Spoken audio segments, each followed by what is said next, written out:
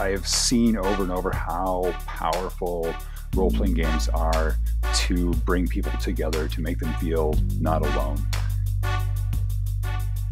15–20% of people in the world have some kind of disability. So why don't you have them in your gaming world? I wanted to make sure to do this right. And so I worked with dozens of people that just talking about their experiences and them telling me what their symptoms are. And then I showed them the game mechanics and said, does this reflect your experience? The other thing is, like, okay, a big part of having a disability is learning how to adapt to it.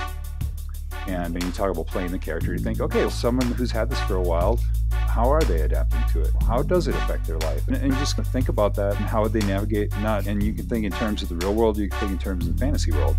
And what challenges would they have specific to that, and how's it going to affect them?